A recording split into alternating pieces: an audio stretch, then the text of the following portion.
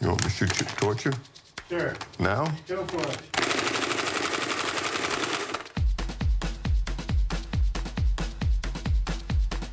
At one point, just about all the toy guns, the water guns, Super Soaker, of course, and a good percentage of the Nerf dart guns were all based on my patents. I actually set out to grab the dart gun market as well as the water gun market, and was successful at doing that.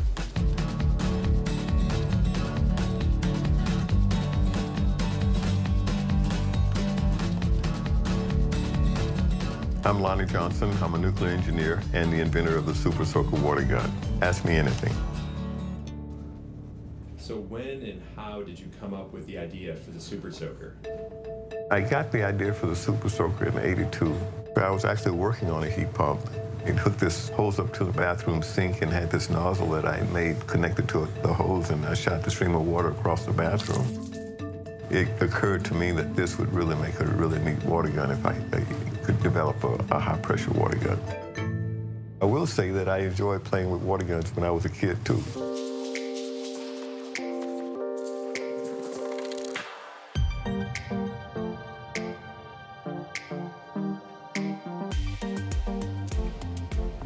Did your colleagues know about your inventions and what you were working on? I remember one picnic that we went on. This was my second tour of duty in the Air Force. This major who outranked me asked me what was it that I had in my hand. I told him it was my water gun, sir. He asked me if it worked, and I shot him.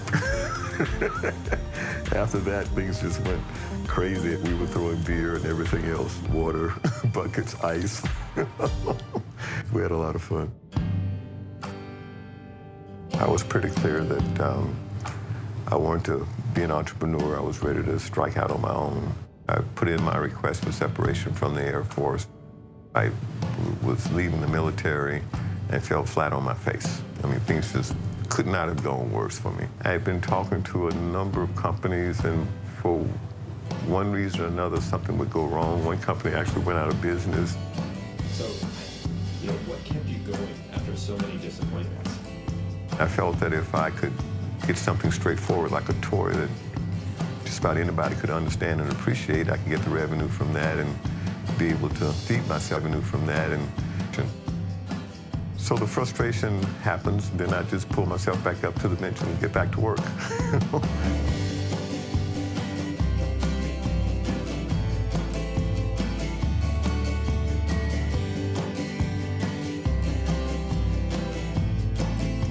It wasn't until '89 that I met the people at Laramie. And this was the original version of the Super Soaker 100. They were impressed with the way the gun worked. The rest is history. You can see this is a beverage bottle here that I was using to make this prototype.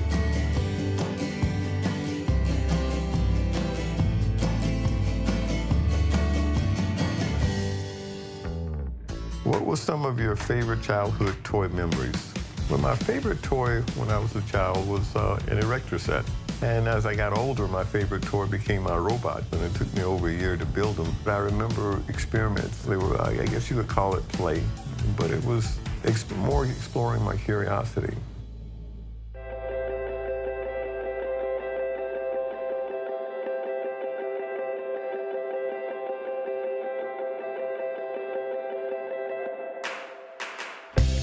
Growing up in Alabama, all the rules that applied under the racist environment, riding on the back of the bus, white-only restrooms and, drinking out of certain fountains, that was just a way of life. The things that were important to us came from our family. So your father, he was a handyman.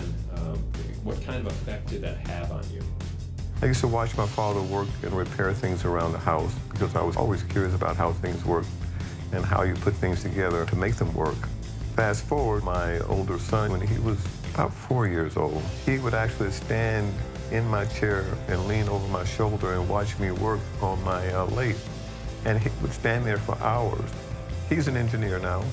As my younger son, they're both engineers. So this is the laboratory. I feel silly walking around. What do you want me to do?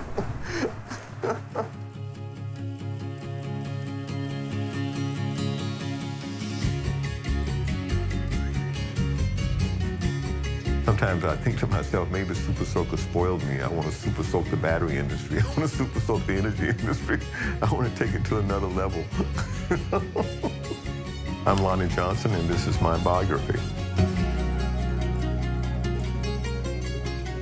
Do you have any good puns related to nuclear energy?